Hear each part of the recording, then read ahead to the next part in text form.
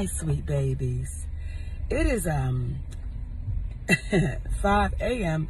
Eastern Standard Time, and baby girl and I are on our way to our gym session with Lamar. But something was on me this morning, and y'all know when it get on me, what I gotta do? You gotta get it off? I got to get it off of me. So, there were times in my life that I had to have my coattail pulled. And one was in reference to my weight, and one was in reference to my attitude. And both times when it was brought to my attention, I got mad as shit.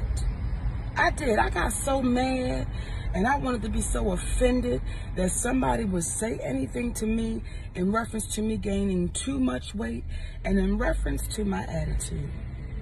And I was like, what?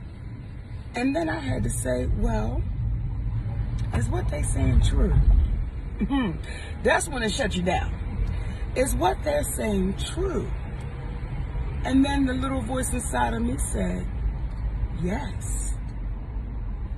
So I took that mad, and I let that mad make me better. So let your mad, baby, let your mad make you better. And the mad makes you better, especially when you know what's being said is the truth. So I'm only telling y'all from experience. My mad allowed me to lose 100 pounds. My mad allowed me to check my attitude when nobody else had to say, check your attitude. I was able to catch it myself. So let your mad, baby, make you better. And watch what happens. I'm enjoying it. So get mad. Get mad. Get M-A-D. I say get mad. I get M-A-D. I say get mad. Get M-A-D. I say get mad. Because it's going to take you to your better. I love y'all for real, sweet babies. And as the great George Wallace says, ain't nothing you can do about it. Let your man make you better. Don't forget to hit the subscribe button, make sure you like this video, and hit the notification bell so that you never miss an update.